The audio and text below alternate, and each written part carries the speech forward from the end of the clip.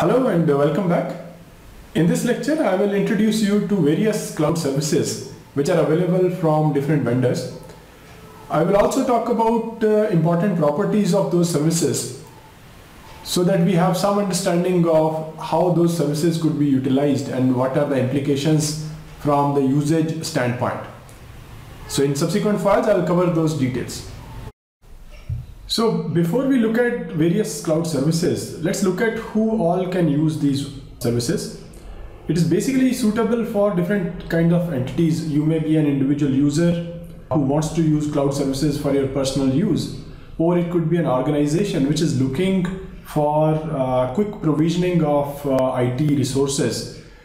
And you could also be working in a high-end technology area where you are looking for, let's say, HPC, high performance computing related facilities on a rental basis rather than setting up an in-house HPC capability. So, and again, there are a variety of other use cases or areas where cloud computing can be useful. Now, having looked at this, let's look at what are various services which are available on a cloud platform. So there are primarily three kinds of services which are available from different cloud vendors. At the core is something known as infrastructure as a service. Infrastructure as a service offers raw hardware as a service. And of course, in order to offer raw hardware, they have to be packaged as something that is known as a virtual machine. So which has some basic operating system installed on top of that hardware, so that the hardware is actually accessible by some users to do some useful work. So generally you will have infrastructure as a service, which might involve things like compute hardware, compute capabilities, some sort of storage like block storage devices, hard disks, and then some sort of a networking services which are available. So these things could be packaged as a virtual machine. Then another service which is available on a cloud platform is called platform as a service. So a platform offers necessary computing facilities like application runtimes, programming libraries, etc., which can be used by application developers to create new applications. And the key difference here is that the infrastructure is actually managed by the platform provider, the cloud vendor. So the platform can offer variety of services, and those platforms may be very specialized platforms depending upon different application areas. A platform as a service cloud may offer application runtimes like Java or Python or similar other programming language runtime environments. It could offer a database as a service, a database platform as a service, or the entire stack on which you can build applications, software applications. And another variant is software as a service. Here a very specific application is offered as a service to end users. So users don't typically write any kind of code here. It is just that the software itself is hosted and managed by the cloud provider, the respective cloud provider, and it is available for the end user to consume. Examples in this space is Google Apps. Google offers productivity application suites which can be used by organizations to do various day-to-day tasks such as collaborative documents creation, email exchange. So far we have seen cloud services from the usage standpoint. That is, what kind of use cases or what kind of scenarios those cloud services can serve. Now how they serve it, or how a cloud is set up, is another aspect that is important to understand. So that brings us to different deployment scenarios for cloud services. Now a cloud can be deployed in a variety of ways. For example, you may want to set up a private cloud in-house so that you are able to better manage your IT resources, and cloud technologies basically allow you to do that. Similarly, you may want to deploy the cloud with a collaborating or a partner organization so that you can share your resources and achieve the shared goals. For example, two universities or two organizations which have some sort of shared goal, they may want to pool in their IT resources to set up a cloud which is known as community cloud. We will see a little bit more detail on these terminology in subsequent files. Alternatively, somebody may be interested in becoming a cloud vendor himself or herself. In that case, what you're trying to do is you're setting up a public cloud, means that you are setting up a IT infrastructure so that you can offer very specialized services, which we have seen in the previous slides, like infrastructure as a service or platform as a service or even software as a service. So these services you want to offer to general public. So if you want to do that, then you are trying to set up a public cloud where general public can subscribe to the services that you offer. So roughly these are the three broad variants. There is another one which is known as a hybrid cloud, which is interconnection of any of these three. So these are the deployment scenarios, that is how you could offer the cloud services, in what kind of deployment mode you can set up a cloud. So based on this, there is a general classification of clouds. So as we have just seen, you have two aspects on which you can classify different cloud services. One is how a cloud is deployed. It's also known as a deployment model for the cloud. Alternatively, you can also look at the services that are offered by a cloud service. This is known as service model. Services, we have seen infrastructure as a service, platform as a service, or software as a service. And deployment models, we just saw. Service models, we have already seen. These are the three major variants that are available there. So deployment models, what are the key aspects of it? In a private cloud, the cloud is operated solely by an individual or a business entity. It is not available to general public for a fee. And when would you want to do private cloud kind of a deployment? Typically, if you have a large organization where you have a lot of IT hardware or other infrastructure which you want to be able to easily manage, and within the organization there are typically a lot of requests for provisioning of, let's say, different kind of stacks for deploying or developing applications. Now, for a public cloud, we have just seen earlier in the earlier files, it is basically available to general public.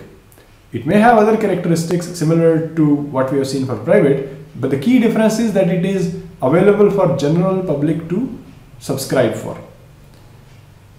And community cloud is basically two or more organizations coming together to set up a shared cloud infrastructure. Now, interconnection of any of these will be termed as a hybrid cloud. So these are general properties of various deployment model based variants of cloud services. Let's have another look of various services. So let's start by the infrastructure as a service. So in this case, if we see all the lower level services, server hardware, storage, networking, or something that is known as virtualization. It's a piece of software which allows you to actually create virtual machines on top of physical machines. So that is managed by the cloud service provider. Rest of the stuff, for example, on that virtual machine, what operating system you want to install or how do you want to configure it, and further up, any application, middleware, runtime or data or even the application, everything else is the responsibility of the consumer. Now when we move to platform as a service, the vendor of a platform as a service cloud adds some value. What they do is they further take the burden of managing the runtime, operating system, etc. away from the consumer, so that consumer can, or the subscriber, PaaS cloud subscriber can solely focus on developing the application and managing the data through the application. Rest everything is managed by the PaaS cloud vendor. So that eases a lot of the burden off the shoulders of an application developer. Now, what you have lost here is the flexibility. At the cost of flexibility or more control on the operating system, runtime and hardware, etc., as we saw on infrastructure as a service, you have been relieved of the burden of managing and maintaining that stack. Now further right, we move to software as a service. So in this case, almost everything is managed and operated by the service provider or the vendor. As a consumer of a SaaS application, you simply make use of the application. How the application is developed, maintained or managed is none of your headache. It is done by the vendor itself. So if you look at this is a side-by-side view of the major services that are available on a cloud provider. Now let's look at their common characteristics, the properties which are common across various cloud services. First of all, the provisioning of resources is done on a programmatic and self-service manner. What it means is the providers of these services often provide some sort of APIs, application programming interfaces, for you to programmatically control the service, and you could do that in a self-service manner. Next important property is that cloud is fundamentally a multi-tenant environment, which means that underlying infrastructure is shared by multiple subscribers. Another important characteristic is the lack of absolute control or custody of the data and computing assets. So you don't have as much control as you would have in your in-house situation.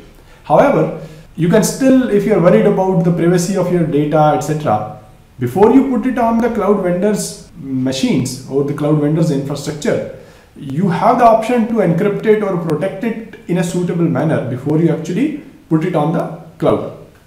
Now, computing, all of these services are generally available through the network, over the internet perhaps.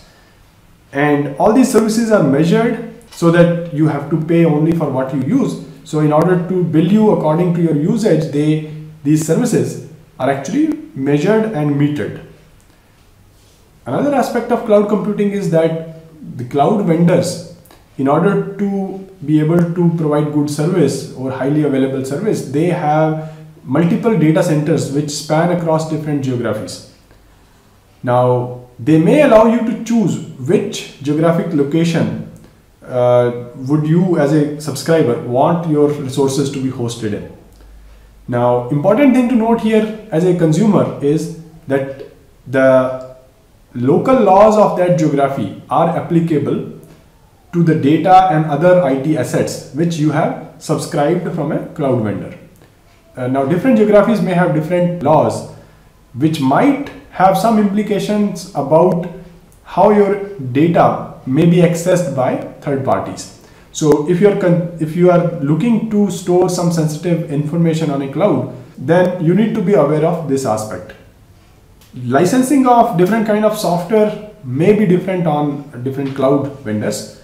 Similarly, there is some potential to abuse the services due to the relative anonymity of registration and usage models. Even though most cloud vendors do verify the identity of the individual subscribers by way of checking through their credit cards or by verification via phone calls, but still there is some amount of anonymity. So to summarize, we have seen in this lecture different use cases, high-level use cases of cloud services. What are those different services which cloud vendors provide, and how do they provide it? Means how the cloud technologies could be deployed. We have looked at private, public and community cloud. We have also seen the characteristics which are common to different cloud variants, and we have seen the side-by-side comparison of infrastructure as a service, platform as a service and software as a service. So hopefully in this lecture you should have got some idea about what different use cases the cloud technologies serve, and what different services are available and how they can be deployed, and what are their important characteristics. Thank you.